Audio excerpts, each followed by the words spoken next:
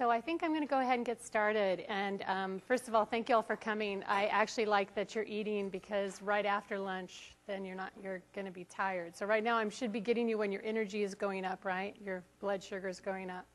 I'm Jean Brittingham. I'm the Director of Operations and Sustainability at Katerva.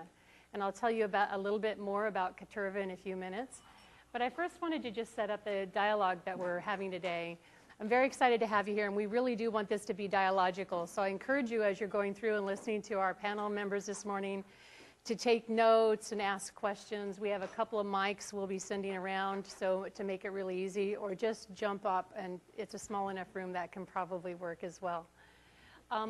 Really, when we started looking into this question, and if any of you have read the declaration, this piece on empowering entrepreneurship is towards the end of the document. But what we really started to realize was that entrepreneurship, which is a way to quickly scale new ideas and is the only really successful way to scale new ideas and actually build new jobs, really scales with several things coming into place.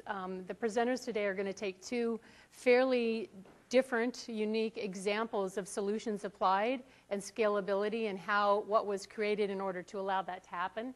But here's a few things that we know for sure. They need some funding sources, and they need some funding stability in the early years. We need to provide a sandbox, and the terminology of sandbox in technology world is a place where you put everything before you make it public, and you can move it around and play with it. So when I think of a sandbox, I think of a way of making things safer in terms of experimentation so things can scale. They need convening power. We need to be able to bring innovators together to make things happen. They need to be visibly supported, and one of the ways we can do that as Nexus solution supporters is to visibly support them through the platforms that they're engaged in and the innovators the organizations that are out there seeking innovators, and several of those are here today. We need the science group within Nexus and all science to be supporting entrepreneurs by identifying and advising them. We also need Nexus mentors with experience on the issues. Nexus issues are systems thinking issues. And many times people who have an expertise and a deep technology in one area go after the solution in that one area, and they could use advisement and support and critical thinking around systems thinking and the global connections who can help them advise to move closer to a Nexus solution. So here are some of the dialogue questions we want to put in the room today and invite you to engage with us. How can we assure strong signals to take shape for entrepreneurs? How can we send those signals out? Think about market signals for entrepreneurship in particular. Where are the solutions? Where are they happening them? How do we get them into a pipeline so that they are known and that they can scale? And then how do we assure the Nexus aspects of success are captured? So if this is an innovation that relates most to water, but there are clearly Nexus solution elements engaged, how do we begin to capture that? Because it's in the capturing that we have a body of knowledge to begin talking about what is a Nexus solution. And examples are always better than any amount of language that we can try to put around it right now, right? As I said, I'm with Katerva. We are all about accelerating our positive future, and we do that through crowdsourcing scale around innovations, particularly innovations in sustainability areas. Katerva's mission is to identify and accelerate the spread of the world's most promising game-changing innovations to address the pressing challenges of our time. We are the global clearinghouse for disruptive innovation. That last one I'll say is a visionary statement, but that's where we're aiming to be.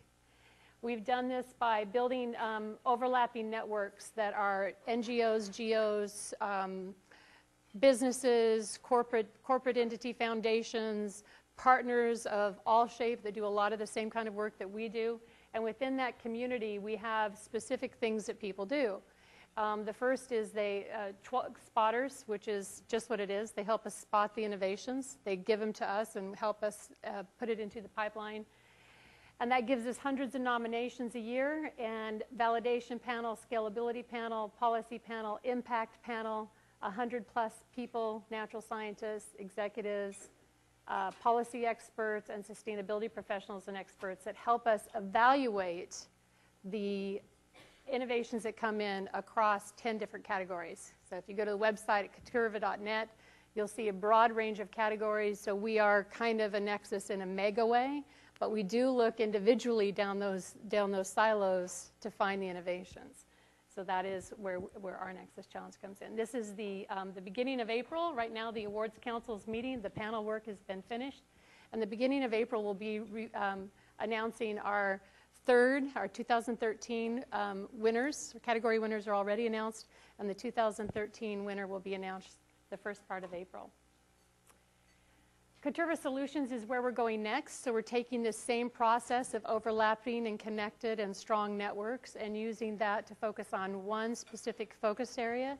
One of the reasons I'm so excited to help Felix in getting this conference together and to be here today is because the focus that we've chosen for the 2014 launch of solutions is resilient watersheds. And the reason for that was we looked at so many different aspects of water, and as we began to look at these aspects, it became clear that we were going to have to fractionalize them or silo them to look at innovations. And we wanted to do something that was much more integrated, comprehensive, and Nexus approached. So Watersheds gives us the opportunity to do that. It's a global multi-stakeholder collaboration with an innovation platform online that invites the crowd to come in and engage with innovators. And over the next we'll launch this in September. Over the next several months, we'll be putting together coalition partners and and bugging all of you to help us find the innovations out there that are making the biggest difference in resilient watersheds and watershed health. So it's very basin focused. It's very focused on multi-stakeholder collaboration and finding the best solutions that are already working, help them get exposure, get refined, and get implemented. So I think now we're going to Aneri Patel. Aneri is from the UN Foundation and is going to give you a great little view into a project that they're working on there. Your slide should be up now.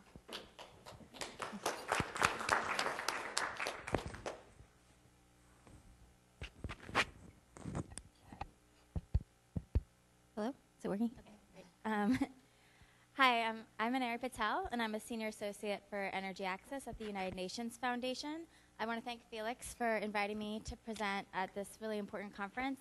I'm also a UNC alum, go Heels. So it was fantastic to come back to my former campus and present on what I'm working on. So first, a little bit of background before I get into the slides.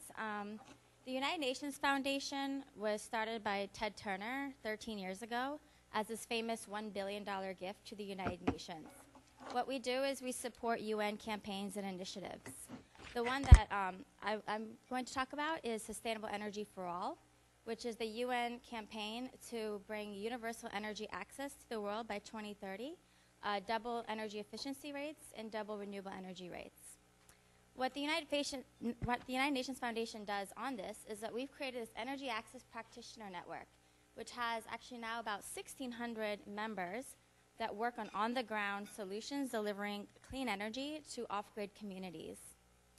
Out of a survey that we did, about 10% responded that they have cumulatively provided power to over 50 million homes, and that's just 10% of our network. So think about all the work that entrepreneurs are doing today on these issues and how we really need to help them in addressing their business needs to really address these challenges. They come from 191 countries, so it's very global, our network, and anyone can join this network. Our website is energyaccess.org, and you can sign up, and it's free, and you can learn all about the most up-to-date news and information and support that we provide to anyone who's working in this space. So to talk a little bit about the Nexus, it's very clear that energy is the golden thread that weaves all the Millennium Development Goals together.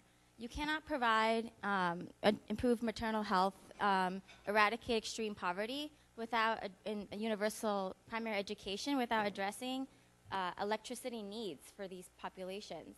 How do you run hospitals? How do you run schools? How do you connect them to today in 2014 without electricity? So we strongly believe that energy is essential for development and is a nexus issue. In our practitioner network, we are very focused on market-led solutions. we believe in sustainable business models to really accelerate the sector. And we also want to ensure that we're catalyzing energy services at the country level. We promote adoption of new technologies and provide best practices and peer-to-peer learning through new business models and sharing best practices. And in doing so, create a network of networks where specifically anyone who works on this issue can join under our umbrella. As you can see here, most of our network is small and medium enterprises, so it's still a very entrepreneurial space. Some more demographics about our network. Overwhelmingly, they're solar, but we allow all types of energy technologies into our network. So we have wind, hydro, biomass, etc. We also have identified that the main challenge is the huge need for funding to really scale these efforts. You can see 70% of our network has highlighted that as their number one challenge, in addition to policy, regulatory issues, and tariffs. But funding is clearly the biggest issue, and I'm going to go a little bit into that. But first, I want to talk about what our practitioners have been doing in this space and what's been interesting and what we've been promoting.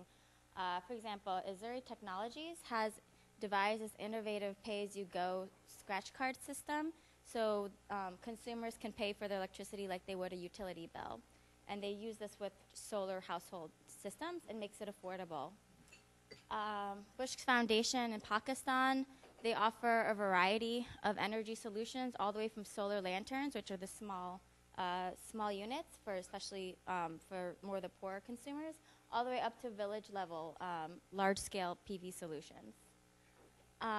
Selco is a famous example in India, which has really focused on tailoring customer support and after-sales to ensure maintenance and supply of the systems that they install. And two from the Nexus. EcoNet Solar has successfully partnered with cell phone companies, and including telecommunications into their sales strategy, and linking the need for electricity for IT and phones. And Promethean Power Systems, which has developed a solar-powered refrigerator, which stores dairy units. Something like 30% of dairy is spoiled from the farm to the customer. So this is a really excellent technology which prevents that spoilage and uses renewable energy to do so. Some of the accomplishments our network has achieved is that we created this report on achieving universal energy access by 2030, which is also available on our website. And this includes all the recommendations that practitioners have given as to what is needed to achieve access, and also looking at nexus areas like energy and agriculture, energy and health, energy and water. We also established a import tariff and barriers database, which is really useful for practitioners who maybe want to import solar panels into Kenya, but what are the tariff rates? And here is a one-stop place for them to look up that information. We also worked on reducing cost barriers to gain access to standards. And excitingly, we're just launching a new initiative called Energy and Women's Health, where we're looking at hospital electrification in 5 countries in sub-Saharan Africa to determine how many clinics don't have access to power and what is needed to bring power to them. So that's an issue that UN Foundation is leading. And then last, which I'm going to go into in the next few slides, we developed an investment compendium, which is here. So if there's any donors and investors in the room, I have a few copies that I can hand to you, but it's also available on our website, which show what is the deal flow needed from our respondents. And this is it. We had 141 respond, and about 270 million as what they were requesting to help scale up their businesses. Over half are SMEs. So you can see that as Jean talked a little bit earlier about how it's so important to help catalyze new innovations and new entrepreneurs, but the funding is a massive barrier here. And mostly they're looking for grant funding, project debt, and project equity is what they're looking for. And I think this slide is actually the most telling here. There is some there's some funding available for seed, there's funding available for established, but what is really needed is funding for scale. And this is overwhelmingly what our respondents are requesting and seeking. So it's really important for investors to look into this space because you have a lot of practitioners who have successfully completed some pilots, and they need access to capital to really just scale up their technologies. So join us if you are interested in this issue. You can sign up at energyaccess.org, and thank you for listening.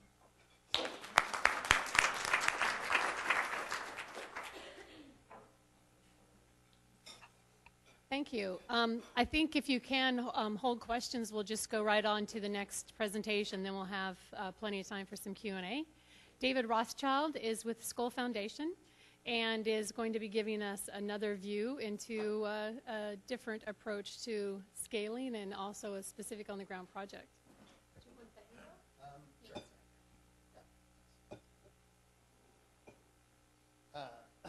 Thank you. My name is David Rothschild. I work with the Skoll Foundation. And for this presentation, I'm going to briefly introduce the Skoll Foundation and what we do, talk a little bit about some of the ways that we are looking to address deforestation in tropical forest countries. I'll give a very brief 5-minute film that introduces some of the social entrepreneurs that we are supporting and some of the innovations that they have to address deforestation, and then move into an example of a innovation that we are helping to support go to scale in the Brazilian Amazon as an example on the ground that is underway and that does touch on many of the Nexus issues, looking at governance, looking at data transparency, and really looking at addressing deforestation in one of the most critical places in the world to do so. As I said, I work for the Skoll Foundation. Sylvia this morning gave a nice introduction of the whole Jeff Skoll group and the different entities that we have. She works with the Skoll Global Threats Fund. I work with the Skoll Foundation. Some of the other institutions here, participant is the Film, Television, and Media Platform Company that is behind Inconvenient Truth, Syriana, Food Inc., Lincoln, The Help, a number of films with a social message.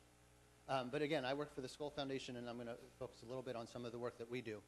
The Skoll Foundation looks to find the top social innovations in the world that have the greatest promise to create the greatest impact. We invest, connect, and celebrate social entrepreneurs and other innovators working to solve the world's most pressing problems. We're looking for innovations that have a strong track record with evidence behind them, that are already at a type of mezzanine level, but are at a type of inflection point, a moment in time when what they're working on, their innovation, is ready to go to scale. And what we do through the Skoll Awards for Social Entrepreneurship, we provide 3 years of core support funding to those institutions to build their systems to be able to take their innovation to scale. We're looking for those groups that aren't necessarily scale up, but aren't established long-term institutions either. We're really looking for that innovative entrepreneurial spirit, but usually in the social sector. Usually almost all the organizations that have won the Skoll Award are NGOs. So it's really that balance between taking a sort of venture type approach to the NGO world to try and find social innovations that can go to scale. When we talk about social entrepreneurs, we're really talking about society's change agents, the creators of innovations that disrupt the status quo and transform our world for the better. That's really the centerpiece of what the Skoll Foundation does, is try and find those social innovations, give them the support and tools they need to take their innovations to scale. And so this brings me to addressing deforestation in the Amazon. Why did we choose to focus somewhat on deforestation? Deforestation is one of many issues that we focus on, but there's a number of institutions and organizations that we support that do focus on addressing deforestation in the Amazon. And when we saw this sort of opportunity to work in the Amazon, we thought about what's the best way for us to engage in the Amazon. What's a good role for the Skoll Foundation? Well, we looked at lots of different ways to engage, and we chose addressing deforestation specifically for a reason. It's not looking at conserving biological diversity. It's not looking at creating protected areas. It's not looking at urban sustainability, which are all super important issues. And I don't mean to demean any of them. But we are looking at the very specific point of view from the framework of trying to look at climate change. How do we really reduce carbon emissions looking at addressing deforestation? And if we're looking at carbon emissions, we're actually looking at trees getting cut down. And when we talk about that, and this accounts for somewhere between 10 and 20% of carbon emissions in the world can be traced to tropical deforestation. So it's a big chunk of carbon emissions in the world. And it's a big opportunity for the world to really take one of the easier, lower-hanging fruit to address carbon emissions in the near future. So we looked at this as, okay, we need to find this moving frontier. There's a frontier moving across the Amazon of a boom-bust economy where you have farmers and ranchers expanding out across the Amazon and moving that frontier, and small towns forming and new ones forming in a boom-bust cycle. We actually need to change the way that the rural economy is functioning in the Amazon. And how do you do that? You have to engage landowners, you have to engage small business, you have to engage some of the larger international business as well. You have to work with local government, you have to work with national government. It's some of the same stuff that we're talking about in the broader Nexus work, is that it's really comes down to how do you work with local government? How do you strengthen municipal governments to be able to actually change the way things are happening on the ground in the field? So this brought us to what are the drivers of tropical deforestation, and Brazil and the Amazon being the greatest source of carbon emissions from tropical deforestation in the world, and really looking at cattle and soy, farmers and ranchers, as really being the center of why that moving frontier is happening across the Brazilian Amazon. But before I get too deep into that, I'm going to show a little bit of a film that introduces 5 of our social entrepreneurs that are working to address deforestation, and then it also introduces a little bit about the next step that I'm going to talk about, the innovation in the state of Pará in Brazil. And I think I just push this button and it'll play, right? That's my hope. Use the mouse. Okay, thanks.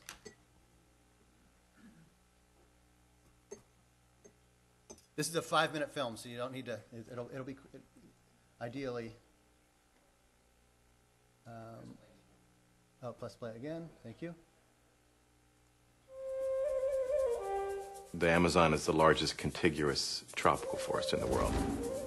It plays a critical role in regulating global climate, holding massive amounts of carbon, and emitting 20% of the world's life-giving oxygen. Thank you.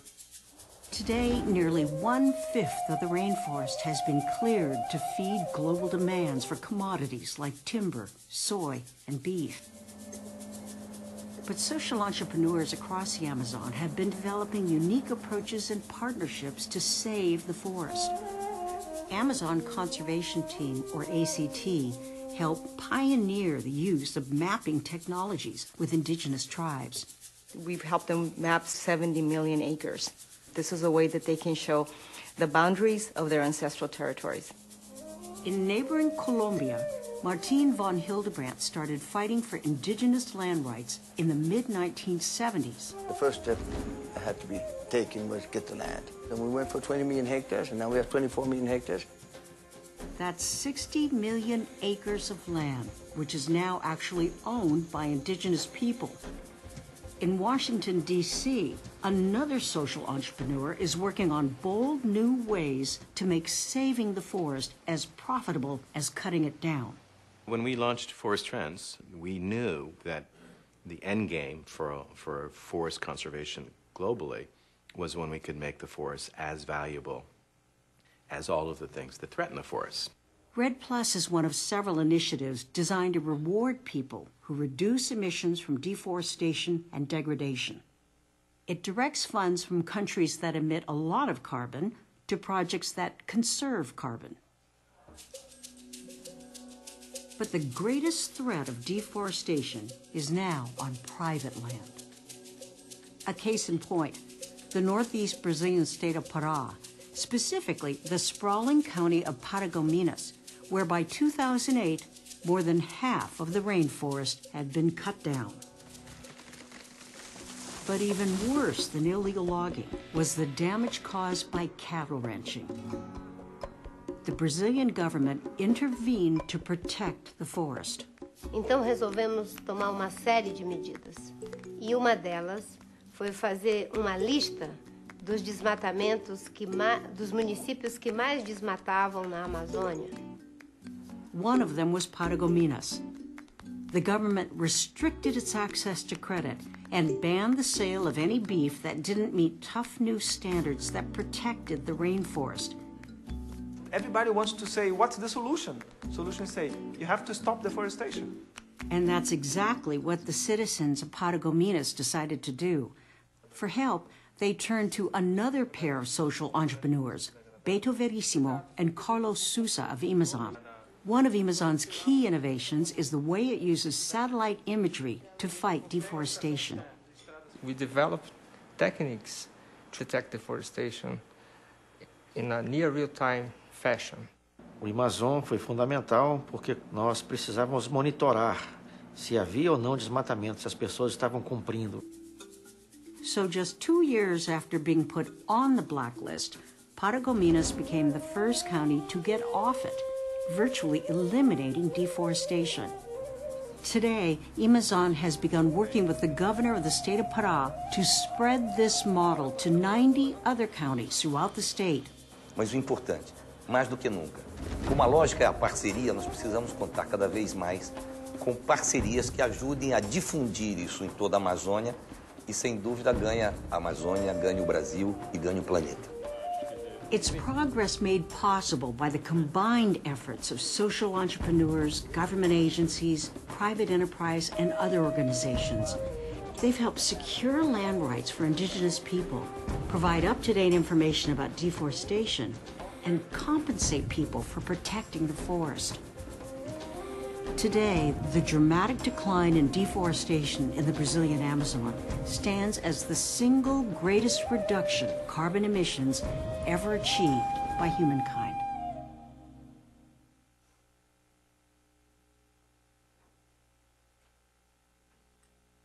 And we go back.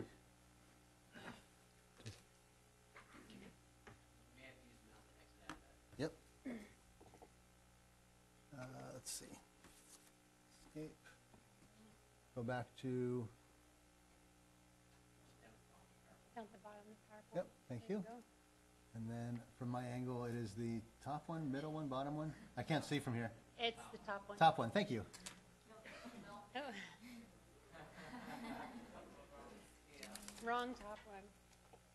All right. Here, I'll help you. I can use this. I knew there'd be a complication with the film.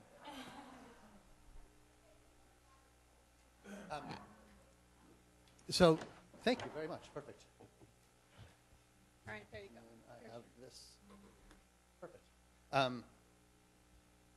So we decided that one of the areas that we see a potential to really drive significant impact that is of global importance is looking at the state of Pará in Brazil. Pará and Mato Grosso are the two states in Brazil responsible for more deforestation than any other state in the Amazon. And one of the real centers of deforestation in the whole world. And we saw this opportunity, how to work with social entrepreneurs, to work with local government, to really take this model in Paragominas and work to help build the systems, the state systems, to replicate that across all the municipalities, all the rural municipalities in Pará. And our partner, Amazon, the ones who are sort of leading this, who are working really closely with the state government in Pará. One of the core innovations that they have, which was alluded to, which was talked about in the film, is the ability to take remote sensing, changes in satellite imagery, do the logarithms to actually identify where those changes in data happen over time, to be able to identify where deforestation is happening, where logging, forest degradation is happening, and actually they created logarithms that would predict where deforestation was most likely to happen next. What are those pressure points? And at the time, 5 years ago, the Brazilian government was only publishing deforestation data once a year. It was a once-a-year big event that they said, okay, here's the deforestation that happened. We lost 15,000 square kilometers of the Amazon last year. Dang, isn't that horrible? And then it was like, oh, and here's where it happened. But it was always back-looking. And one of the things that Amazon did was to really revolutionize the way that this information can be used.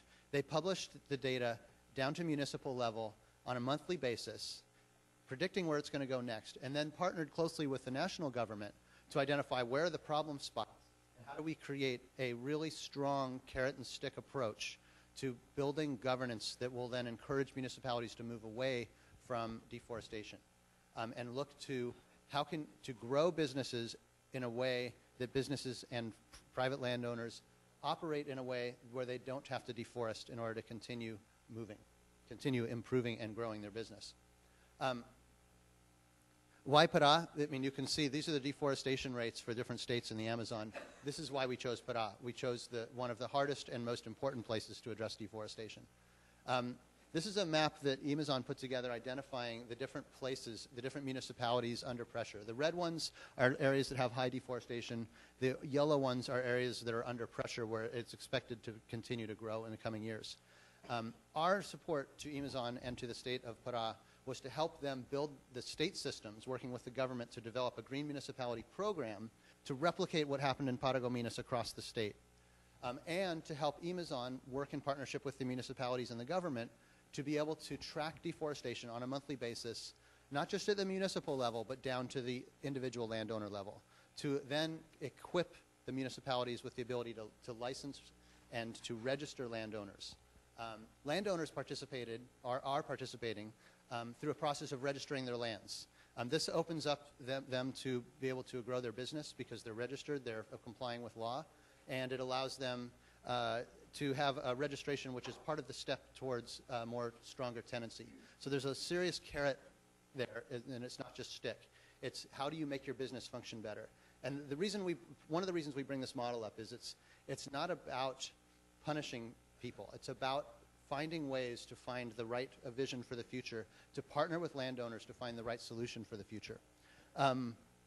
We then we have a partnership with USAID, and USAID last year doubled down on our investment. We put in $2.4 million to help Amazon build these systems and to partner with the state.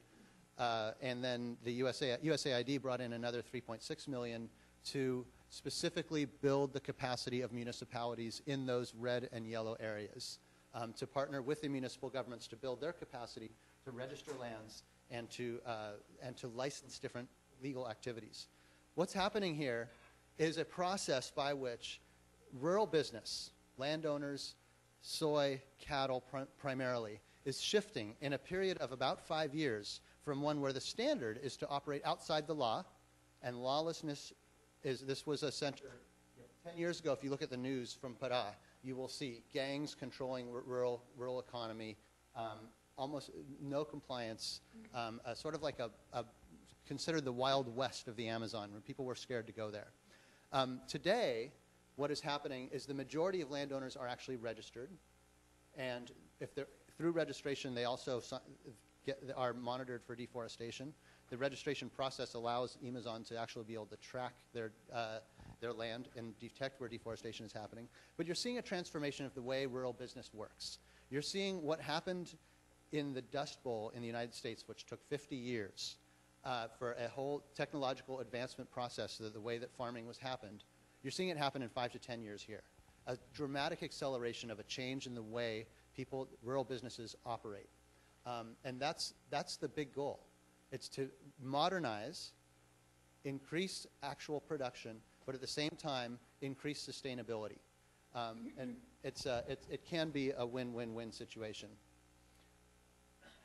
These are all of the municipalities that actually signed up for the Green Municipalities Program with the state. So as you can see, it is almost every rural county, and it covers all of the ones that are under pressure, except for that one, which is being still negotiated. But I don't want to. And this is Simon Jatene, the governor of the state of Pará. You saw him in there. This is during the Rio +20 conference. This is the moment when he made his public commitment to say, we are going for net zero deforestation by 2020. That's him saying zero. And this is, as a governor of the state that is the largest amount of deforestation in the world, a dramatic, serious BHAG goal, big, hairy, audacious goal. 2020 net zero deforestation. What does that mean, net zero? Net zero means, it doesn't mean zero deforestation. It means that when deforestation happens, it is planned, it is thought through, and there is compensation. that means that it is licensed. And so when there's a big project that comes through and wants to negotiate something, whether it be a dam or a mine or some other, or a road, that whatever deforestation has to happen, whoever's behind it, or the government as well, will pay for reforestation or creation of or new protected areas. What this net zero deforestation concept does is brings into the legal framework the whole process of licensing and how the decisions are made around development in rural Pará. At the time, this was a super dramatic declaration, but the net zero deforestation by 2020 is a goal that is starting to get picked up by many different companies around the world. And so while we're working with, and we're trying to help municipal governments, local landowners go through that transformation and build a sustainable society in rural Amazon, Brazil, at the same time, pressure is needed from the top down. And a lot of companies have actually made net zero deforestation commitments to work towards that. And you're seeing even companies that have been attacked for their deforestation, for their role in creating deforestation in the past, are starting to move towards commitments for sustainable supply chains and for a goal of net zero deforestation by 2020. The Consumer Goods Forum has, as a forum, made some fascinating forward-looking commitments. But I recommend go to the Consumer Goods Forum and take a look at it. It's important to have that top-down level of pressure at the same time that you're working with local communities. And lastly, I wanted to say about, and then I'll wrap up, data transparency. The whole concept of where we're moving with data transparency and remote sensing, and Sylvia alluded to it this morning, the work that Amazon did to create a system to do month-to-month deforestation monitoring. They've been working really closely with Google and a number of other partners to develop a way for that type of monitoring to happen on a more global scale. And now the World Resources Institute just launched Global Forest Watch a few weeks ago, which does exactly what Amazon was doing in the Brazilian Amazon for forests around the world. So that monthly reports where deforestation is happening. This allows companies that want sustainable supply chains to be able to look at the areas where they're sourcing from and actually go scroll down and see the land, and they can actually check on their supply chains themselves. This allows governments beyond Brazil, all 9 countries of the Amazon basin, Indonesia, Central Africa, to do the types of innovative work that Amazon was doing in the Brazilian Amazon for the past 5 years. Now the capacity is there, and the world is getting more and more open, more and more data transparency. It seems to be the pressure for that to be the norm, and this is the type of initiative where we're going to see a lot more possibility for the whole world to move towards a net zero deforestation model by 2020. Thank you. Excellent.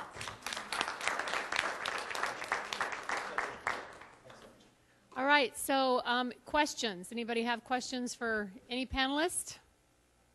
Sure, we'll start up here. We'll get to you. I have quite a number of questions, but just to put things a bit in context, can we have an idea from the 3 speakers, what is the budget which we are talking about in the different programs being presented, the number of staffs, and then also when you give us the budget and the hard figures, can you also reflect on the fact what I have been thinking about since I came to this conference, how can we nexus all these different initiatives? Particularly when it goes to deforestation, which I know a little bit about. There's so many initiatives happening out there, and if we could nexus these initiatives much better, then maybe, we could have a much bigger impact. And I wanted to hear your feelings. Is a concrete recommendations coming out from this conference that indeed we should have ways and means, just like your remote system, but then remote sensing system, but then for projects, so people can link with each other and people can amplify each other. Thank you. Yeah, no, I think that's a great point. One of the things that I think we're very interested in and adding into the declaration is that whole context of where is the convening power used, and I think bringing together the nexusing, the ones who are in the right area, would be powerful. David, you want to comment on that? Sure. Thank you. Yeah, I agree with a lot of your points. The nexus. The nexus is at the core of so much of why we're all here and what we're doing, and working in the Brazilian Amazon, agriculture, water use, energy, I mean, they're obviously all tied up together. And what we're trying to do in Para is provide an example for ways where you can see the more traditional development and improves in people's lives, but at the same time in a sustainable way, and really modeling low carbon agriculture and when I talked about this, that sort of the 5-year Dust Bowl equivalent change in modernization, we're really talking about a process which more low carbon agriculture farming is happening, but the uptake is not as fast as it should be. And there is a need for more convening and sharing, and I agree with what you're saying. And there's clearly a need for more funding, but I think that all of these different sectors, I mean, as Aneri mentioned this morning, yep. The Skoll Foundation, or you mean for the initiative I was talking about? So we support the organization Amazon. We supported them with $2.5 million, and USAID supported with 3.5. And that's over 4 years total between those. The state government of Para, to scale the Green Municipalities Initiative across all the municipalities, recently received, I think it's $40 million from the Amazon Fund, which is sourced from Norway, to help pay for that, to help them build their systems out. So yeah, it's not cheap. We're talking about helping build local governance. We're trying to help move from a model of where the central government sort of enforces environmental regulation to one where municipal, local governments help manage sustainability. I want to hear from Aneri first, though, too. Did you have well, just going back to the UN Sustainable Energy for All initiative, I think that's one of the things they're really trying to do is look at all these nexus issues that intersect it. One of the problems with that, too, though, is there's so many cooks in the kitchen, it can be really hard to manage all these initiatives, and that's one of the things that the executive team is trying to figure out is how to work with everybody who has a stake in energy. So I think that's still, it's important, but it still needs a little bit of